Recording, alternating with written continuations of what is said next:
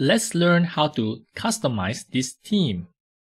For this tutorial, I'm gonna replicate this website here at carthq.co to this site. So I'm gonna take all the data from here and bring it over here.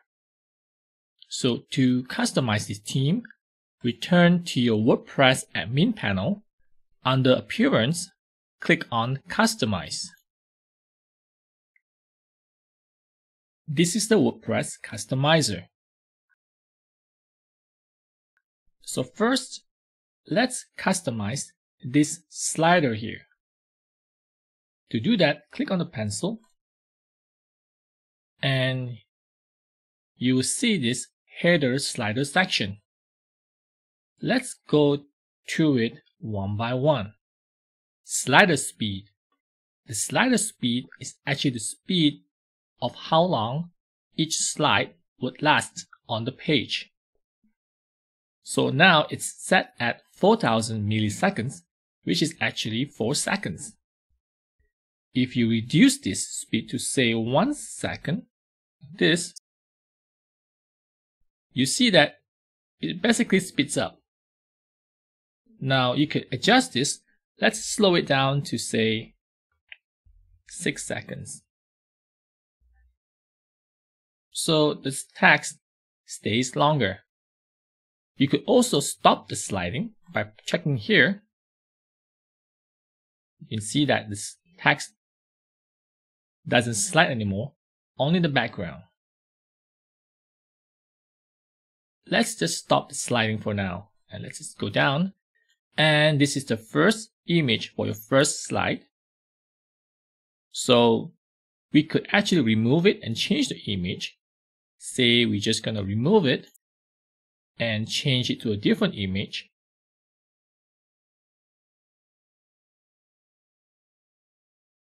Let's just use the image that we had previously, this one. Click Choose Image. Once we have changed that image, we notice that that image here is not appearing over on the preview here. Well, sometimes that happens on some themes.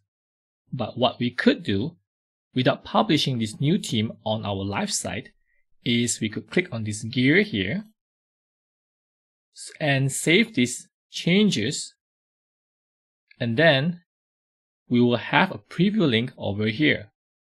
What we could do is just go ahead and click on this link here and see a preview of it as how it would look like on our live website.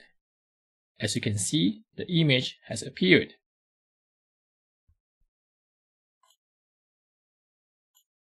So now let's go down to the next thing to change, the title for the first slide. The title that we want is this. So I'm just gonna highlight this and copy it, bring it over here, and paste it.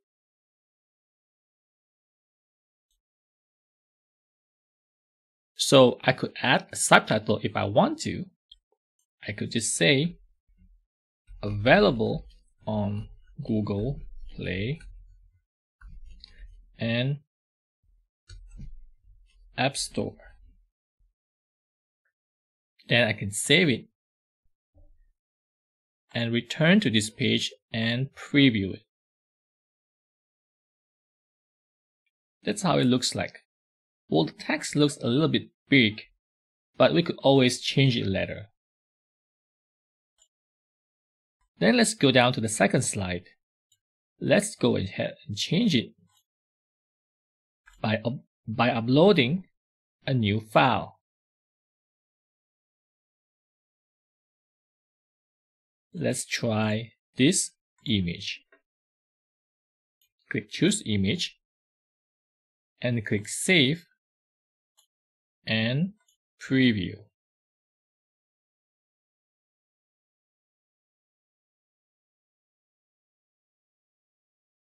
There you have it.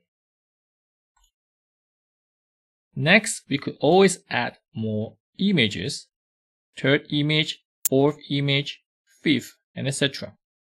Then we need to change this button here. Click to begin. You could always put a link here for where you want the user to go when they click on that button. And you could put a text for the button. Return here. How about we just change it to this? Why are we doing this? Return here. Change this text to why are we doing this? And immediately it appears here. And the link, we could always change the link as well. Return here. If you click on this button, you go down to this area. So we're just going to change it down. When you click on this button, it goes down here. So in that case, we're just going to maintain that link as it is here. And remember to click Save. Then let's preview it. Good. For this setting here, slider mobile behavior, we're just going to leave it as responsive.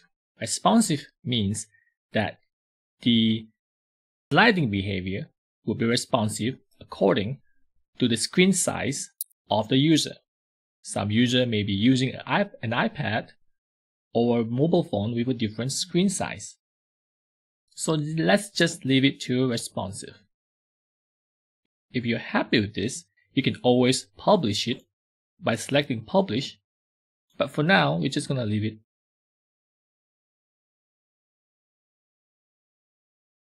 If you click on this back button here to return to the header area, you could further adjust this area. You could change the type of the header. You could make it as a full screen slider, like what we have now, or you could change it to just a static image. Like this. This is a static image that will constantly appear on your main page. You could even convert it to a video. Or you could choose not to have a header by selecting this one. Like this. Then if you go down further, site header type, select the header type for all pages except the front page. So this is where you select the header for pages, not the front page, such as your post page, your pages, your contact us page, about us page, and etc. For instance, is this page a post page? You can see that the header type is actually a static image. As selected here, you could change it to a full screen slider or no heading. Click Save, refresh, and the heading disappears. I would definitely recommend no header for your header type except for your front page. On the header area here, you could also change your menu style. Underneath here, click on Menu Style. Then you can choose a menu that is sticky or static. Sticky means the menu actually sticks and floats as you scroll, while static actually will not float. As you see that the menu disappears. You could also have a menu that's inline or centered. If you choose centered,